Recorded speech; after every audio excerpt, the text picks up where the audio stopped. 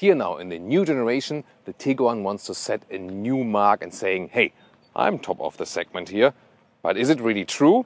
We'll find out with Thomas and Autogefühl in 4K, full screen, full length. Let's go with the all-new Tiguan generation. Different trims, different engine versions we drive today as well. And here you can see this one is the R line. There's a lot of sporty accentuations going on in the lower part, high gloss black and this mesh front grille. And we have here as a comparison the Elegance. This is the other top trim, more this horizontal focus, more chrome styling. So yeah, a little bit more elegant approach. And the base version would be closer to this than it would be to this one. Here the R-Line also has more high gloss black all over the vehicle. And in general, the styling, before the Tiguan was more like, I would say a little bit more, angular and so on. Now more round shapes to improve aerodynamics. So it went down from 0.33 to 0.28 in the CD value, which is good. CD value always better when it's lower. Not necessarily in the 20-inch wheels, R-Line and so on. This is worse aerodynamics-wise, but the overall aerodynamic form has really massively been improved. You have these air curtains here, air going through here and here, going through the wheel arches. Then also a more round hood. Then here it's closed actually. This whole light area is closed, you can see. And more aerodynamic optimizations across the vehicle. And you can also see that here this light integration, it starts here. Then there's the light strip. The illuminated VW logo, not yet. It will follow later. They couldn't get it ready for the Tiguan when it was launched right now. But then it will come at a later stage. And the light logic is you have a base headlamp, already LED, then you have a higher performing LED, and this one is the optional matrix LED, so-called IQ light for best high beam performance. And then you also have the cascading turning indicators, both in the front and in the rear. Oh, and Leah found some Easter eggs. Look at that from the outside, hard to see just when you have the hand behind it.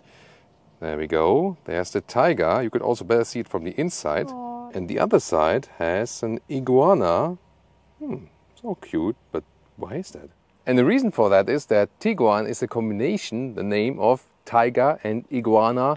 Tiger, iguana, Tiguan. I think it's nice to implement that gimmick. And now the most important thing is, it's not an option. It's not only in the R-Line or in the Elegance. It's even in the base trim. That's something special for Volkswagen, right? Major step forward also as for the noise insulation. The soundproof front windshield is standard, and then option you can get an acoustic package. And here at the side windows, front and rear, we have then the dual insulation also equipped with our test cars today. 4,54 meters or 179 inches is the length of the new Tiguan, just slightly longer than the previous generation. This one here, the Elegance version, or also the base trim, would have the matte wheel arches here. Wheels from 17 to 20 inch. These ones here are 19-inch wheels in this rather closed aerodynamic design. Then more of this matte cladding here all around. But already here in the Elegance, you have this shiny frame trim around the windows, and you can see this is more or less a conservative design. You have a dropping line right here, more form follows function, that you have space on the interior. And now coming to the R-Line, if we move over to our second vehicle, you can see more high gloss black, for example around the wheel arches. These ones are also the optional 20-inch wheels. With the R-Line, 19 would be standard, 20 then also optional for the R-Line. Here in the black styling, the most sinister styling R-Line badge. Once again, the closed look right here and aerodynamic optimizations here. They make the car longer here, also with the top spoiler, so the wind can better flow away right there. That makes so much difference. Also here, see these edges? Right here, this is also optimization for aerodynamics, and it's actually even more important that the car is not getting pulled from the wind in the rear than how much it pushes in the front. So rear aerodynamic optimization is actually the most important thing. Very interesting. Elegance, here the matte, more plastic styling with the chrome accentuation, whereas we have in the R-Line once again high gloss black and this meshed grille structure once again for the sportier, more sinister look. And not sure if you can really see that, but the R-Line top spoiler here is even a little bit longer. So although the R-Line in general is worse as for aerodynamics, this longer spoiler would be then a little bit better. Oh, very important by the way, this middle light strip, and also later when the logo is illuminated, will also be active while driving when it's dark and the main headlamp unit is also on. Pretty cool, right? Technology-wise is actually the biggest news, the DCC. We have both vehicles here equipped with that, the diesel we're driving later as well. DCC has been upgraded to a DCC Pro that now employs a 2-valve system, so it's more elaborate and can rule more between comfort and sportiness. And even in the infotainment system, you can not only choose presets, but also individually rule that. Here, this new central knob, either manual volume adjustment, that's good, would work when having music running, and then you press it, and then you can either have here the driving mode selection directly, comfort, sport, and so on, so easy to select while driving. You can also slide in this one here, and then select the ambient lighting moods. Not sure if it's necessary to have that here, but yeah, it's an interesting function for sure, like this. So, and then you see what you are selecting, but you can also go deeper in the menu, and then here with the individual modes, this is just information, but here with the individual mode I can have more settings, and then you can also individualize this DCC setting from minus to plus. This is the most comfortable one, this is the sporty ones, and the interesting thing is it's not only here then. So when you, for example, set it here, it rules between approximately this spectrum. When you have it here, it's like in this spectrum. So it's always plus and minus, but this is kind of like the preset. However, I personally recommend rather a comfortable setting to have a elaborated ride. Still, we'll find out more when we drive the vehicle. Key fob, high gloss black, not my favorite. Door closing sound, VW is always famous for that. And here, it's also good. Nothing super special, but good overall. Here inside, this is like a bright trim. The R-Line would be darker. Deco element is already right here. I love the door inside handle, which is in this matte silver trim actually. And what's actually quite cool here, at the inside we have felt covering at the inside door pockets. Elegance trim with the Elegance entry badge. Also here the normal steering wheel with real buttons on the steering wheel. So they have returned to real buttons for all versions actually. VW says they want to use more real buttons again. Good decision. Also we here, our community in Autogefühl has massively influenced that. And then the R-Line steering wheel would have here a perforation and also a logo in the lower part. Other than that, the steering wheel is the same. And then these are the ergo active seats. You would start base with fabric seats. Then there are usually microfiber seats for Elegance, and this is the optional animal skin trim. Here in the bright styling, you can also get the dark stylings, of course. The thing is that VW in their ID models, in the electric models, go forward and all animal-free and sustainable materials. Whereas in the models with still have combustion engines, they say like, what the hell, we don't care about sustainability. And that is not consistent. Why would you do that? Why are only electric vehicles supposed to be better as for the rest of the materials and the features? I don't get it. This is definitely something to criticize. However, you can get really nice microfiber seats here also for the Tiguan. They perform even better than these ones here. They are softer and more comfortable and more breathable actually. Then here with 189, 6'2", lot of room still above my head. You can also get a panoramic roof still. Steering wheel, menu control, in and out, up and down. So the base ergonomics are actually really good. You can find a good position also as a tall driver. And Leah has already seen it. Yeah, I saw that with the camera. Here, the switch gear, like in the ID.7, forward, reverse, directly here at the steering column. That cleans up the lower middle console where we showed you that new, functionality button. Interior cockpit overview. Here in this trim is bright here, and also this illuminated trim here with the Elegance version. So you have this deco element. Tiguan it says, in the R-Line it says the R badge, so it looks a little bit different then, but it's only available in the top trim versions actually. Then 13-inch would be standard. This is here the optional 15-inch screen. It's optional for all versions actually. Yeah, typical options policy. The sliders are now illuminated. It's good to have them versus only in the screen, but manual would be better there. In the very, very new generations of the Volkswagen vehicles, the manual climate knobs will be coming back. Also, thanks to our coverage. Then here you can also directly select the seat cooling, for example. And here the digital instruments behind it. This is covered with an anti-reflective coating that you can better see them. It also has more a matte appearance, I would say. And you can also change, for example, the view in the digital instruments. Sorry for that spontaneous burst of rage. Here, when you have a door opened, then it does not work to change the view. You have to click OK first. Then you can also switch the middle view. Here, for example, also with a full map like this. It's somehow also complicated what you want to have there, because then you have to go back or here to go close again. You can control the inside parts actually. Yeah, but then you can also go to the outside here on the right. You can go to the left part.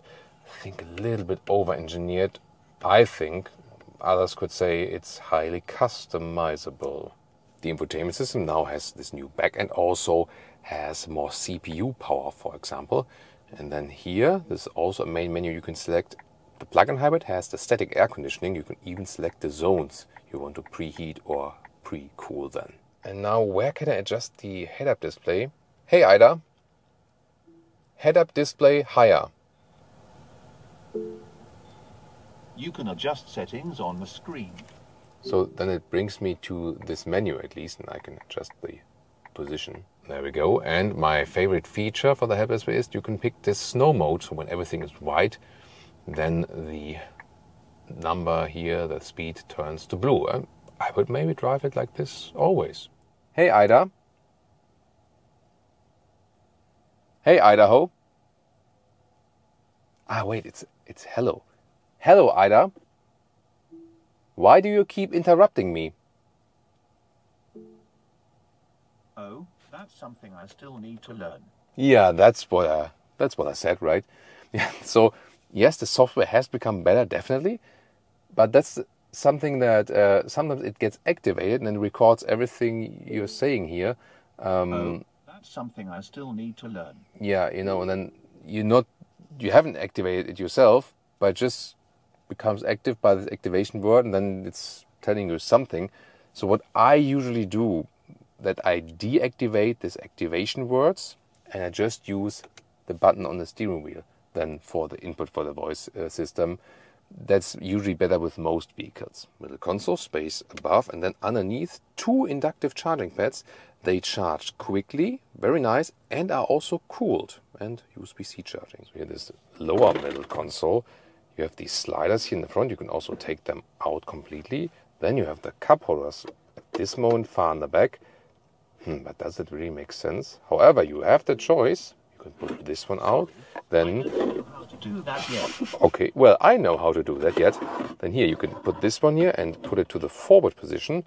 And I think that would be, there we go, more suitable for bottles in the front. And then, That's something I still need to learn. not sure why the voice assistant. Stop. Thank you. Well, you see, yeah, this is definitely better now, is it? Rear doors, hard pack. In the front door, it's soft. Here is actually hard pack. Huh? Huh? Well, for that price, I would expect something different. And then here, the rear bench, you can slide it forward or backward. You can also adjust the angle here, like this. Wait a minute. Ah, there we go. So like this, or all the way back. Then the middle part, slide down, and you have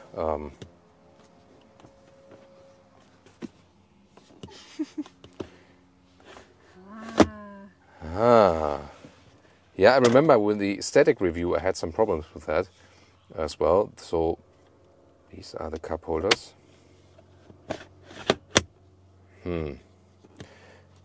Let's say I wouldn't exactly say I'm very convinced of this new mechanism. Let's take it that way.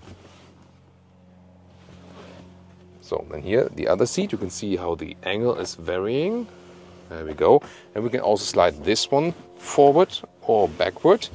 And when I'm in the backward position and I'm driving on the passenger seat, what am I talking about? When I'm driving in the driver's seat, that makes sense. Here, there's still a lot of legroom left, no problem. And headroom here with 1A9 or 6 for 2.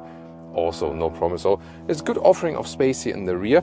And then we have also USB-C chargers and also seat heating for the rear when that's all powered. Trunk and luggage capacity. It's also cool to do it here, 2 in a row, 2 for 1.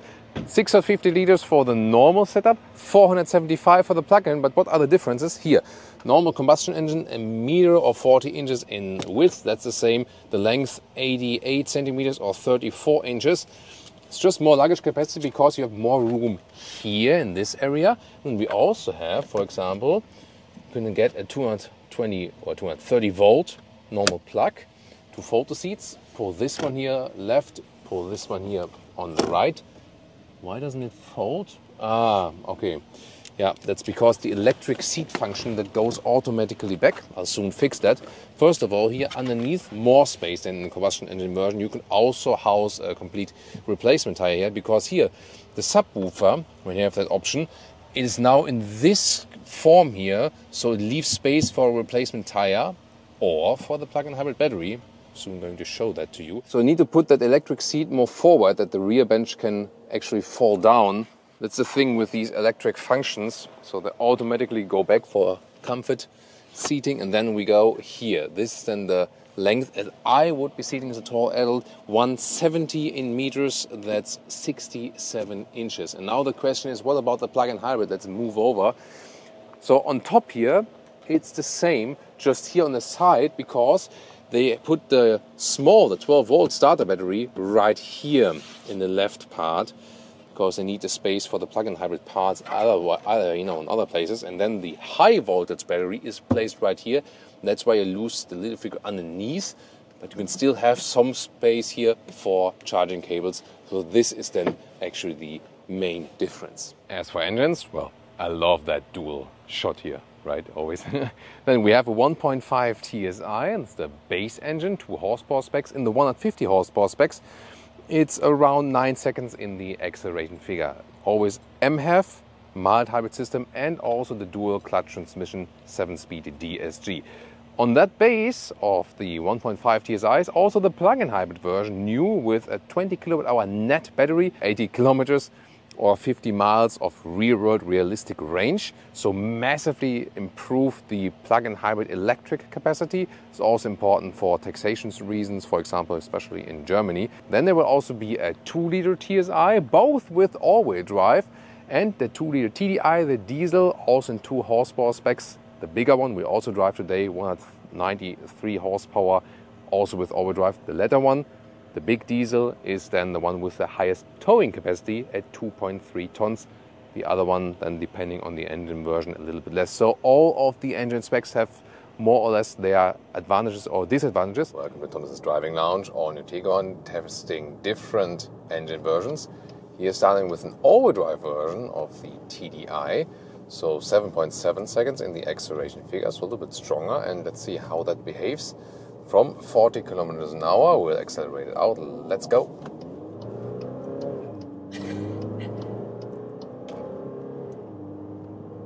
Plop, 100. Oh, that even triggered the Leah meter, just a little bit.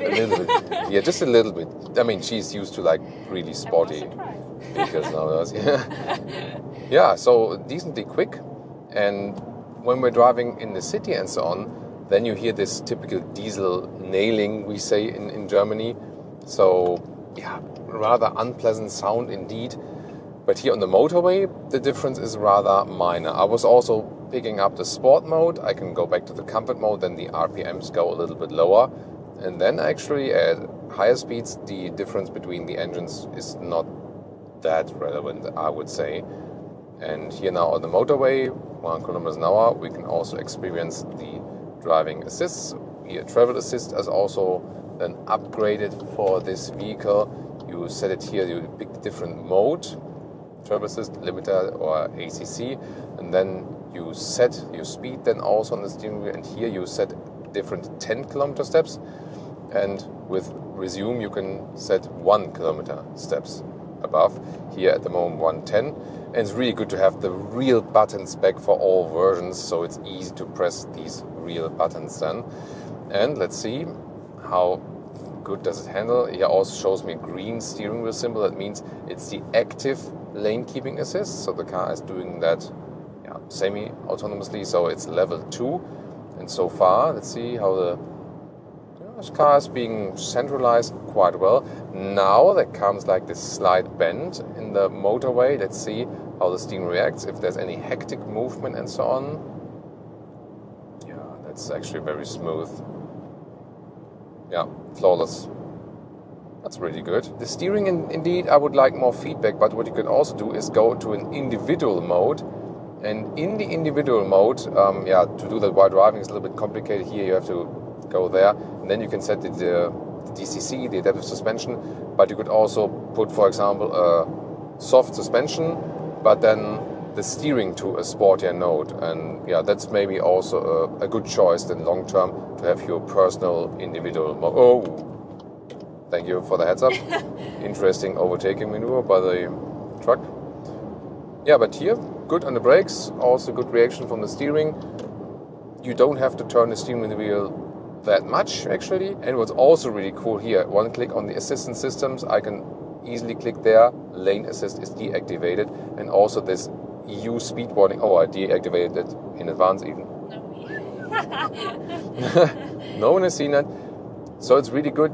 When you're annoyed by some systems, they need to be on always at start of the vehicle now by just mandatory from the law. So the manufacturers, the only thing they can do is make it easy for you to deactivate them, and that's exactly what they did here. So I think hats off to VW that they... Am I just praising VW for something they have done on the software side? That's a premiere. So yeah, usually it's always that they have great chassis, great suspension and so on, but they were lacking behind in software, and now they're also picking up with the software things and finding good customer-oriented solutions for the software, like here with the deactivating of the assistance systems. So that is actually a good thing to test also while driving, that you know that it's actually easily handleable. What I also feel here on the motorway, so the acoustic windscreen in the front is standard. This one here, by the way, also the one with the heating foil, and I don't see any heating foil. You know, there are two solutions. There are these, like the individual heating lines in there, the old technology.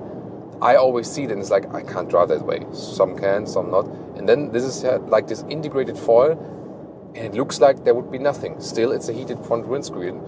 The only problem would be if you have polarized glasses on, then you can see some reflect. I think it's still manageable, it still works, but that's the only thing. You could maybe see some, I don't know. I haven't seen it myself yet. Did you? Maybe? I don't know. Oh, now we can drive 130. Let's see, 110 to 130. Oh, I need to get off the motorway actually. But you see also good on the brakes as well. Nice to put the turning indicator in. Yeah, so it's actually good reaction also from the drivetrain, from the brakes and so on. Overall good feeling. And that was like, always like more than 1 kilometers an hour, more than 60 miles an hour. And the noise insulation is really very good here. So the front windscreen is, we have a beep here. Front windscreen is standard insulated, and this one here is also equipped with the optional insulating pack. So that means then that the side mirrors, the side windows, front and the back also have dual insulation, and we felt that it's really very silent in here. Definitely more silent than the previous generation. Then the better aerodynamics that also come together. So that is that's really good, especially for longer motorway trips. Super silent in here. The whole vehicle feels from driving actually really premium. It feels like a premium ride. I love that. What I really want to test, probably the most exciting thing, because we have the new DCC here. So when we go here to the individual settings, now set really to the most comfortable DCC sitting. So just feel how the individual waves are being evened out. It feels really soft. I mean, it's also a quite good road, but there's some waves in there, but that feels really elaborated, like more upmarket segment. Now let's put to the sportiest setting. Yeah, the touch driving. Let's go here. Wow, that's notable. Now you feel like these individual bumps in the road way more clearly. That's interesting. Wow. I mean, now of course we have a little bit sportier feedback. Yeah. So here, sportier feedback then. When we go a little bit slalom alike. But now let's do the slalom again with the most comfortable setting. I mean, the slalom reaction is actually quite good in both cases. So I wouldn't say when... Let's do here again. What do you say? Yeah, in slalom reaction, it doesn't differ that much. It's more really when you're running over the bumps. That's just like bumpier in the sportier setting, but you have a little bit more feedback from the road. But actually, I would drive with the most comfortable setting, honestly, because the car doesn't feel unsporty from suspension here. It doesn't lean too much in the corners. But then again, it's such a smooth ride. So my tip here definitely would be individual mode, steering to sport, and the DCC all the way to comfort. And then you have a great driving setting here, actually. Now the plug-in hybrid, and I try to do an acceleration electric only. Let's see if I can manage.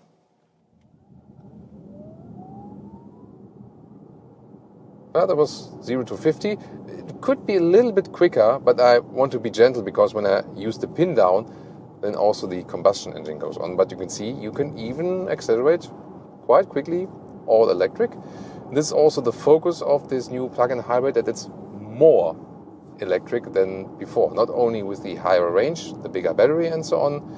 So realistic range around 80 kilometers, always depending on your driving profile from this 20 kilowatt hours net battery. But also in general, smoother and just more silent and less combustion engine. For example, before when I go here to the S shifting mode, usually the combustion engine would hop on, but that's not the case here anymore.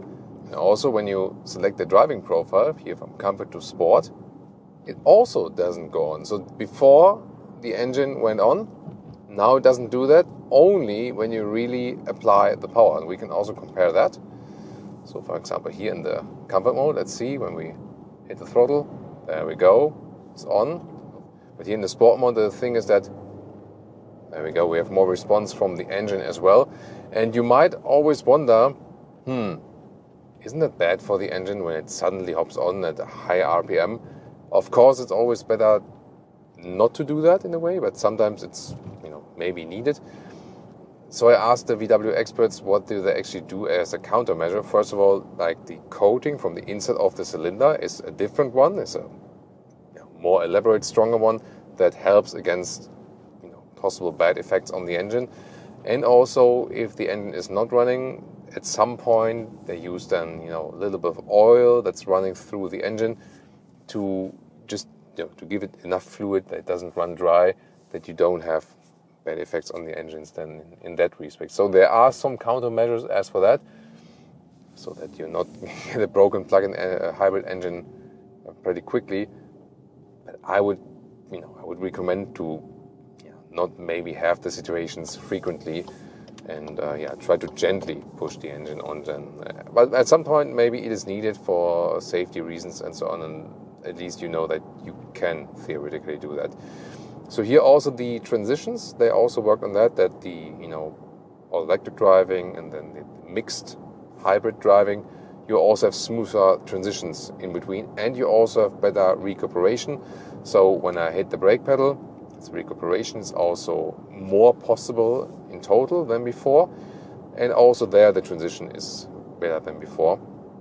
What's also interesting is that we can change the recuperation levels, but we don't have like a B mode here. This is still the S mode, which is predominantly then for the hybrid driving when the engine is on. So you need to adjust the recuperation modes then in the infotainment system. Doing that easily while driving is not it's actually a little bit complicated, to me at least, as for the driver. But we have set here our hotkey. Thank you, Leah. So she's the best recuperation expert. So yeah, exactly. And then Leah can select between low, automatic, and high. So low, it's like I lift the throttle. There's mainly rolling, you know. So and then we have automatic or high. We can whatever. We can start with high. So when I accelerate and then foot of throttle, there's more recuperation. You can also see that in here. It's not exactly a super strong one-pedal driving feeling, but it's notable, definitely. An automatic, which would be the standard setting, is also checking out like the ACC, is there a car in front of me or not, or also according to the topography changes on the map. That's very interesting. And even more interesting, since they homologated that with the low setting, you can have all of the 3 modes and then restart the vehicle, and you have it in the last mode selected. And that's good because maybe you favor one mode or the other, and then you just stay in that mode. Yeah, at some point you have to recharge 11 kilowatt AC, 50 kilowatt DC peak. So that then will take you 25 minutes from 10 to 80% state of charge. That is also massively quicker than it was before. So the whole plug-in hybrid system is more usable. You might wonder, why do they employ such a high buffer? Because when I say 20 kilowatt hours net, and maybe you read on some spec sheets like 25, 26 kilowatt hours, that's the gross figure, and they have such a high buffer that they can maintain the same value for you as a customer for the whole lifetime of the vehicle. The battery does lose some capacity over time, yeah, but not like the whole buffer in a couple of years. But I think it would still be better that you offer more from the start. Maybe then you lose a little bit over a couple of years, but then I had more before. So yeah, but that's definitely like a strategy thing they decided. If you use both powertrains at the same time, like here in sport mode, when you push it on, you can even have a better acceleration. Let's go. Ooh. Plop, that's 80. That went quick.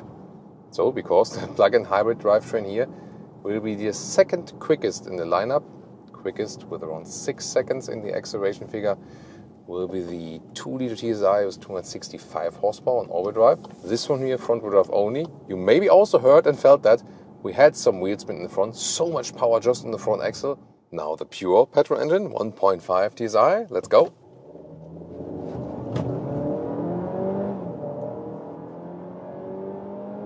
Plop, that's 80. Little bit downhill though. I mean, acoustic-wise, the coolest, I feel. Have the pure petrol engine sound. Of course, it's in a way then also the slowest of the ones in the test today, but it doesn't feel like that. So, yeah, and you have a quite natural feeling to that engine here.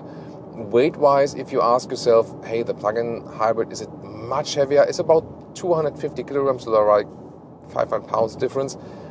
This is not that you would extremely feel that in most situations. So at the same time here, the TSI is the lightest, and it kind of also feels light in a way, but not that the plug-in hybrid you would say, hey, no, this is heavy and this feels completely different in the handling. In the handling, they are all really good indeed. We have to see if also reliability and software and like electronics keeps up to that level. I cannot promise that, but from suspension, that is really great, and how the car feels as a whole.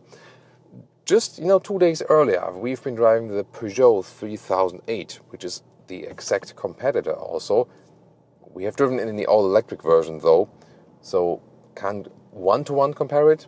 It's also available with the comparable engine though, and we have to say we both experienced that. Talked to Leah about that too.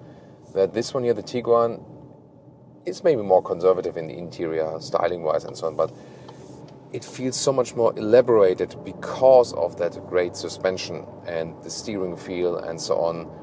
This is something where it really, really shines, especially with the DCC, now called DCC Pro, so I can really recommend to go for the adaptive suspension.